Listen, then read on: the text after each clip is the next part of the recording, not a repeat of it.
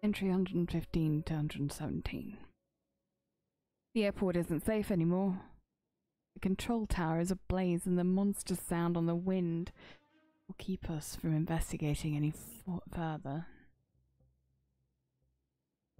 We walk parallel to the roads and lie down in hiding when we hear other travellers. My legs are sore and my mouth is dry from answering her barrage of questions. There's so much of this world that she doesn't understand and so much I want to tell her, but I just can't. Not right now. Yuki's death has weighed on us both, yet she retains an innocence. I'm trying so very hard not to ruin it. We came across the remains of a petrol burning car in the forest and she asked if it could still be alive. I had to explain it was never alive. Those machines had no souls.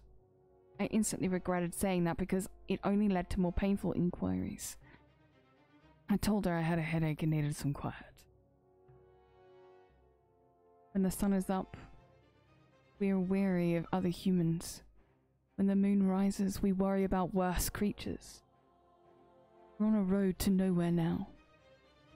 And I was always paranoid, but I can't shake the feeling that the man I let escape is watching us.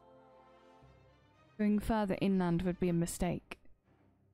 That has become clear from the increasing destruction we're encountering. I'm hopeful that if we can make it south to the Mediterranean Sea, even if it means going through the Alps, we might be able to find a small boat. An island sounds perfect, and I think Corsica should be the end goal. But with our luck, it will be beset by some sort of invincible sea monsters.